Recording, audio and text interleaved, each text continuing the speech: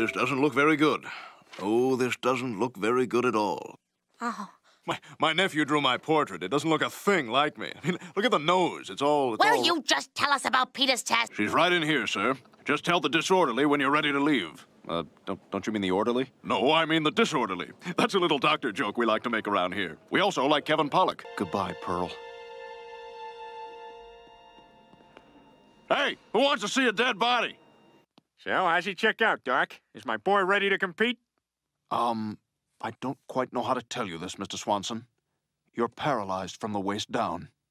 I know. Oh, thank God. Oh, God, I was standing out there for like 10 minutes.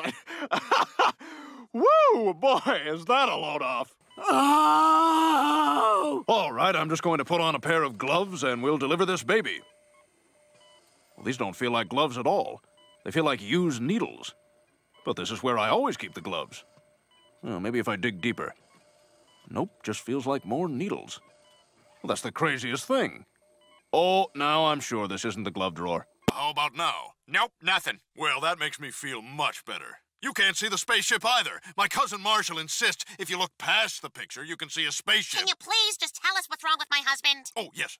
Well, you see, after ingesting such a large number of metal coins, Mr. Griffin appears to have succumbed to nickel poisoning, causing him to lose his sight. Oh, my God, Lois, I'm blind as a bat. I can't see a damn thing. Now, just relax, Mr. Swanson, and let the anesthetic do its job. All right, Doc, I trust you. Good. Now I'll just pop in the how-to video and we'll get started. What? Hi, I'm Jamie Farr, and you're about to perform leg surgery. First off, what's your name? Dr. Hartman? Great name, but I'm gonna call you Pal. No! Mr. and Mrs. Griffin, I'm afraid your coma's in a daughter. I mean, your daughter's in a coma. What? Oh, my God, did you hear what I said? Brain freeze. Oh, my God. Oh, that one is going in the Christmas letter. Stranger things have happened in medicine.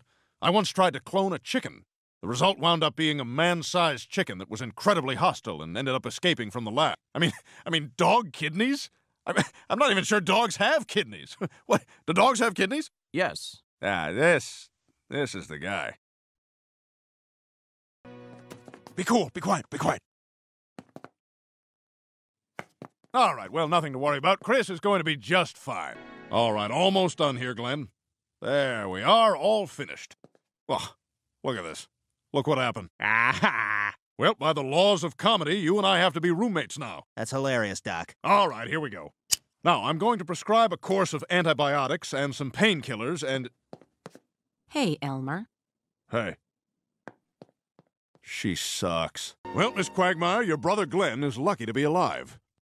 You know, we're all lucky to be alive on such a beautiful day. In fact, nurse, all surgeries are outside today.